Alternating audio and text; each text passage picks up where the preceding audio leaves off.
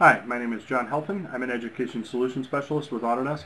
And today I wanted to go over a question that I get fairly frequently from FIRST Robotics competition teams, Baja and Formula teams at the university level, because all three are building frames that are custom to their needs.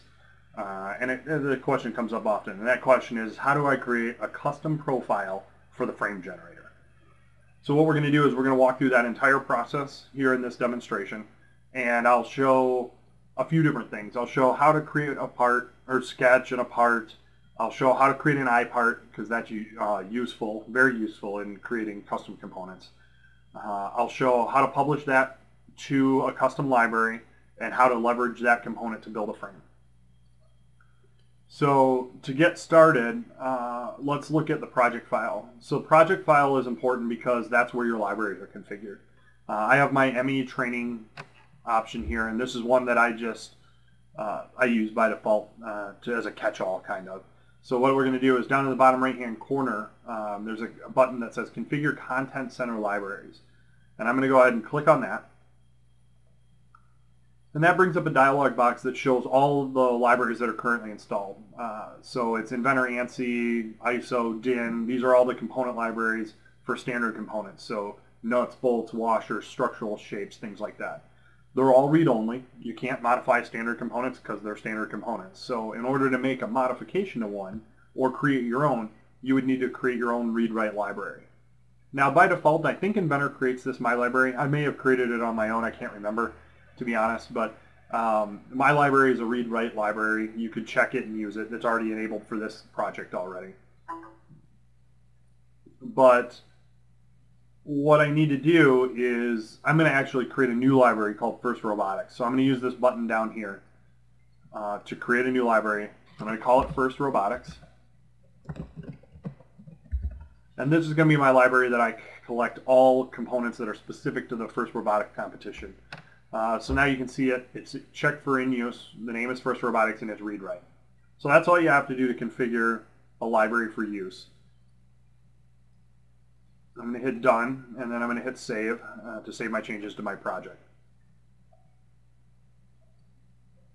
Now, I'm going to go through this from scratch. I'm going to create a new part. It's just a standard default part, and I'm going to walk through the entire process of creating this part, turning it into an iPart, and publishing it and all that. I'm not going to get into too many details on how to sketch and part model. I already have videos on those on YouTube. However, I've received enough feedback from my YouTube channel with people saying that they need more help in learning the basics. So I'm going to go ahead and walk through the process. So I'm going to start out, all the dimensions I'm going to be using are dimensions I've already measured and know, just to speed the process a bit.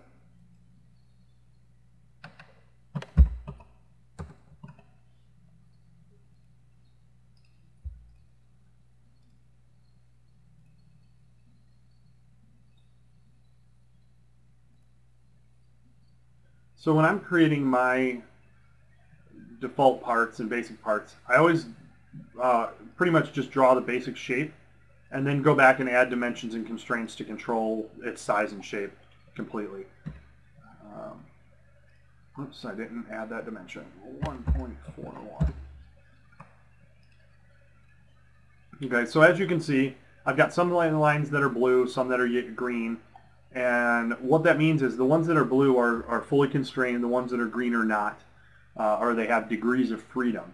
If you want to see what those degrees of freedom are, you can right-click on the graphics window and select Show All Degrees of Freedom. And what this does is brings up some red arrows that show how things can move in the sketch, and those will get removed as you add dimensions. So this point, for example, has arrow in all directions, which means I can move it in all directions.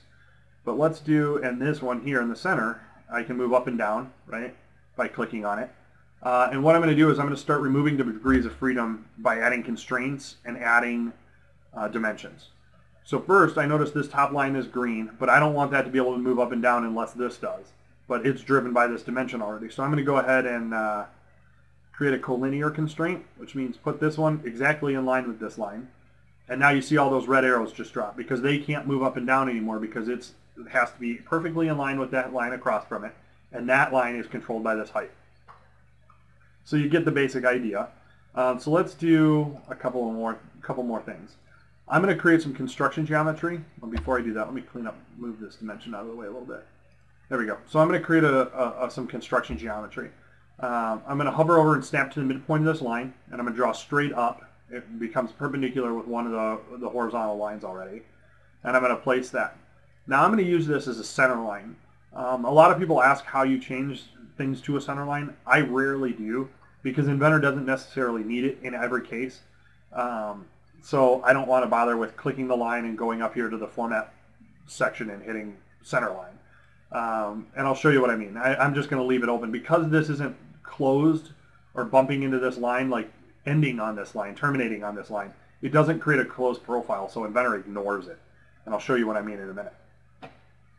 But the reason I created that line is to create symmetry. I'm going to make this line here and this line here symmetric around this line. Now what that means is if I move this arrow, or this point, those other lines move exactly as they do on the opposite side of that line. So they're completely symmetric. The other thing I'm going to do is I'm going to add a dimension here. I know this is 0.175, and I know this dimension for this angle is 9.5. So next we have, let me put on some fillets here. I know that's 125 and that's 125. I know the bottom ones are 0.273. There and there. And then I know that this dimension here is 1.01 or 0.101. Alright, so by doing that, you can see the size and shape are all correct. And you also see that everything turned blue. That means it's fully constrained and things are all set up the way they need to be. So next, essentially what I have here is a U channel or a C channel, depending on the orientation. But this is a standard shape. This is the one that is in the system already. So what I want to do is modify this. And I can do that by adding extra profiles. So I'm going to draw from the end point of this line. I'm just going to draw out this way, and then I'm going to draw up and connect to this arc. Okay. So what I'm going to do is I'm going to dimension that. I want this end point, or that vertex there, to always be a 1/4 inch away from this line. So no matter what the width is, it's always going to be a 1/4 inch from that edge, right? And then I want this to be 45 degrees. Okay. So next, I want to do the same thing on the other side. I'm going to draw from the end point of the line out some distance, and I'm going to draw up and connect to that arc. Alrighty. And then I'm going to dimension the vertex to the edge wall. And here, instead of typing in 0.25, I already know that this is the dimension I want. So I'm going to just select it. And what it does is it takes this variable name, which is D7, and it puts it in here so that it makes it 25. So if this were to change to 0.27, they both change to 0.27, right? So that's just linking dimensions quickly in the sketch. And you can do a bunch of stuff. You can create equations and things like that from it as well. The other thing that is useful from time to time is driven dimensions. These dimensions, or these lines are already fully constrained. So when I put this dimension on, it's going to say, do you want to add this as a driven dimension? And I'm going to accept that. And it puts it in parentheses. And all that means is this is for reference. It just lets me see that this is 45 so that if I change this one updates and whatnot. So now we have the sketch all laid out. I've got my profiles all set up, so I'm ready to go. Next, I want to create a couple parameters that can be used to control the size and shape when we create the iPart, and it'll also help when we do the frame generator components. So what I'm going to do is go to the Manage tab up here, and there's a Parameters button. And I'm going to create some user parameters. Down here at the bottom, I select User Parameters, hit Add Length, and I'm going to create length. I'm going to leave that at 1. I'm going to add a new one, and I'm going to call it width. And I know I want the width to be 3. I'm going to add another one called height. And I know I want that to be 1.41. And these are all dimensions that are in the system. So here's that 3, and here's that 1.41. So if I scroll up this list, you can see here's 3, here's 1.41, and instead of using these values for those dimensions, I'm going to change these up here to use those variables or parameters we just created. So on the 3, that's the width. And you'll notice as I'm going to back up, it's red until I get to a point where the name matches a variable in the system. So you know that you've gotten to a point where things are correct when it goes black instead of staying red. And this 1.41 is H, it's the height. There we go. And we haven't used length yet, we're going to use that in a minute. So I'm going to hit done here. And what that did is, you notice on the screen now, this 3 has an fx in front of it, just like the 0.25 does. What the fx means is that this is being driven by some other variable, or whether it's another dimension or a parameter, and I can see what that is by double clicking. I could have just as easily come in or created those parameters, then come back over here, just gone in here and typed height. It works just the same way. It's bidirectional. So you can do it in the parameters table, or you can do it on the screen. It's up to you. So now we're ready to extrude this into a part. A shortcut I use, I'm in the sketch currently, but I know I'm done and I know my next command is going to be extrude. Rather than hit finish sketch, go to the model tab and hit extrude. You can just hit E on your keyboard and it does both things at once. So it will finish this sketch and it puts me in the extrude command. Now by default it selects profile as my option. It wants me to pick a profile. And there's 3 profiles here. There's the 2 notches and this overall outer notch or outer shape. So if there was only one, had we not created these notches here, it would automatically select this whole thing because there's only one profile, and then it would move on to other options. But in this case, I'm going to select this outer shape, and I'm going to set its length. Instead of 1 inch here in the heads-up display, I'm going to create it to set it to length. Okay? So when I hit that, I hit OK, and we've got our custom shape. And we've got parameters set up so that we can create things. So we're almost ready to publish. Before we do that, there's a couple of things, small things we need to do. I'm going to right-click on this part at the top of the browser and go to iProperties. And in iProperties, I'm going to select physical. And you don't have to do this, but I like to do it. And I'm going to just set the default material in aluminum 6061, which is the type of material this is. It's up to you. You can change it when you create the profile or when you create the frame generator components, but I'm going to do it here just to have it set up. Next, we're going to create the iPart. So from the Manage tab, under Author, the Author section of the Manage tab, there's the option to create iPart.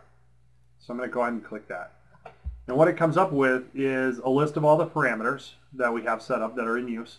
It's got the first part listed, and it's got a length of 1, width of 3, and a height of 1.41, which is all the dimensions that we already had. And what I'm going to do is I'm going to right click on this and I'm going to say Insert Row, and I'm going to say Insert Row a second time because I want 3 different parts. And you can have as many as you want. You can do a lot of cool things with iParts. You can suppress features, you can set up iMates, you can select which work planes or work features are included in the iPart. This isn't an iPart demo, so I'm not going to really go over that, but just to know that it's available. So next what we need to do is, we don't want 3 parts that are identical, so what I'm going to do is I'm going to just change the width on these. So I'm going to make one 3, one 2.75, and I'm going to make the bottom one here 2.5. And I'm going to hit OK. And now what you'll see is in the top of the browser, we've got a table here. And it lists part 1, 2, and 3. And as I double click on each, it just changes the parameters of that iPart so that it changes the size and shape. Very common, very cool. But now we're ready to publish this and get different size components in our frame generator. So let me go ahead and save this part. I'm going to save it as first robotics. Here, I'm going to just overwrite one of my existing ones. I'm going to call it First Robotics Custom Channel. I'm going to hit yes to save it. And now I'm ready to publish this. So on the Manage tab again, same place where iPart or Create iPart is, there's an in the Author section. There's a drop down here for authoring components. And by default, you'll see component listed there. I've already been playing around with things, so I've moved, selected different options. But you can create components, tubes and pipes, connectors, and structural shapes. In this case, what we're doing is a structural shape. So I'll go ahead and click on that, and it brings up the structural shape authoring dialog. Now in this dialog, there's not a whole lot that has to be set up. What we need to do is select a category. So what I'm doing is I'm creating a channel. You might create angles or I-beams, but in this case I'm creating a channel, and it does most of the work for you. I only have one extrusion, and that's kind of what I recommended in the beginning because of this. You don't want this to be complex. I try to do it all in one sketch if I can. But what it does is it sets up your base extrusion. Since there was only one, it automatically selected the one. You can see the checkbox. And then the default insert point, it predefined one right in the center of the part, and that's fine for this setup. So what I'm going to do is now go to the parameter mapping section, or the tab up top. And this is a big long list of what could potentially look scary, like a bunch of scary variables, but you don't have to fill all these in if you don't want. It's up to you. I'm not going to go into what each does, but it's up to you as to which you use. The one that's important is the base length. And I'm going to set that to the length variable that we set up. And that's the only one that's required when you're publishing something to the Content Center. So now we've got everything set up. I'm going to go ahead and hit Publish Now. And what this is going to do is it's going to make some changes to this part. So it says this part has been modified for use of structural shape authoring, and you can get details on it. But what it essentially did is over in the browser, it named that base component body, and it created a driven length sketch that it uses internally. So I'm going to hit OK here and let it do its thing. And it's going to bring up my publish guide. By default, when we were setting things up, I already had my library selected for use in this project. And the other one it has is the first robotics library we created. So essentially what this drop-down is showing you is all the read-write libraries that you have available in this project. So I'm going to select first robotics. I'm going to leave the language English. It's already set up to be a channel, so I'm going to leave that. It already is set up for base length, and I have an opportunity to change all of these other variables if I choose to. I'm going to hit next. And then they have define key columns. So in this case, you have to move one, but this is another reason I use specific variables. I'm going to move the length, width, and height over, just because those are the three key things that I had in the system, or had set up. Then I'm going to hit next, and here I get to name some of my components.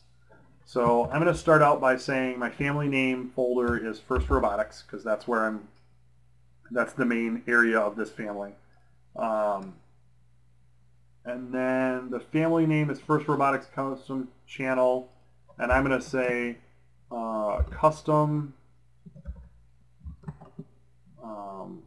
45 slot. Yeah, that's good enough. Custom 45 slot. Just some basic family description.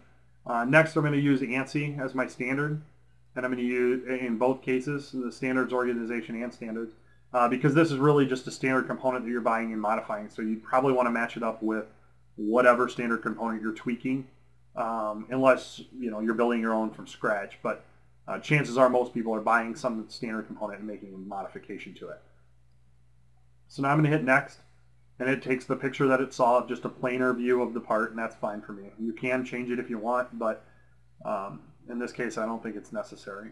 So I'm going to go ahead and publish this. It tells me that my publish was completed successfully, and I hit OK. And now I'm just going to close this part and save it, because we're done with that portion of the demonstration. So next what we want to do is we're going to create a standard assembly. This is nothing special, it's just a standard assembly in Inventor. What I am going to do is I'm going to make some changes real quick to set my orientation. You can see this XYZ coordinate system here. I like my X being in this direction, but I like my Y on the flat plane at the bottom. So what I'm going to do is just move my view cube around a little bit so that I get into the orientation I like, with X and Y being the bottom table, essentially the tabletop, and then Z in the up direction. And then I'm going to set my current view, home view, and I'm going to set this bottom view to really represent the front. And what that does is it snaps everything into place so that if I rotate this part around, somewhere crazy and I hit home, it just puts me back in my home orientation. Next, I'm going to create a part. I'm going to call this frame box and hit OK. And this is going to, I already have one that exists. I'm just going to overwrite it. What I'm doing here is just creating a box that I can use, to create some edges that I can use for the frame generator in a second here. So I'm going to create a rectangle. I'm going to hit it 24 inches. I'm going to hit tab on my keyboard to switch to the next dimension, 24 inches. Hit tab again, and then left click to place the rectangle. Hit my home view. Now I'm going to hit E on my keyboard. I'm going to extrude. I'm going to hit that 24 inches. I'm going to hit enter on my keyboard, and I have a box. So the reason I created the box is just so I could get these edges to drive the frame. And I'll show you what I'm doing in a second here. Next, we're going to go ahead and start creating components, or creating a frame with our custom components. So I'm going to go to the Design tab, and then I'm going to look at inserting a frame. And it tells me I need to save the assembly first, and that's fine. So we're going to create this. We're going to call it custom frame demo. I'm going to overwrite the one I already have. I'm going to hit OK, and now my assembly is saved, and it takes me into the frame insertion dialog box. And what it defaults to is it just defaults to a rectangular bar. You can see the shape here. So I've got my ANSI standard selected, but if I click this drop down and I scroll down this list, I now have First Robotics custom channel, custom 45 slot. And that is the one we just created. Now, let me look at the C channel real quick before we jump to that, just to show you. So I'm going to do the ANSI C channel. Here's that essentially that same shape we started with. So I essentially created a frame with this shape, and then I took measurements off of that when it was in the assembly to get my dimensions for this component. And then so let's go back. I'm going to go First Robotics. Here's my custom 45 slot, and now you can see the picture that was there, with our little fancy little slots created here. And when I click the drop down, it gives me some good information. It gives me some of the values that were the length and the height that were moved over when we published, remember? So we had 3 by 1.41 height, we had a 2.75 by 1.41, and 2.5. So now I can select from any of these, and the system will automatically adjust the size based on that iPart. In this case, I'm going to go ahead and leave it at 3, that's fine. You'll also notice it defaulted to aluminum 6061. And that is because we set up the I properties to say that that was the material. I can always go in here and modify that for this specific frame, but it defaults to it. So like I said, it's not a huge amount of work. It doesn't save a huge amount of time, but it makes sure that if you know that this component is aluminum and you're going to be buying it, that it gives a better shot that you're going to come up with the right material here. Next, what I'm going to do is I'm going to start creating this frame. So I'm going to start by selecting these top lines on this box. And what that did was it gave me a preview of what this is going to look like. So you can see here's my U channel.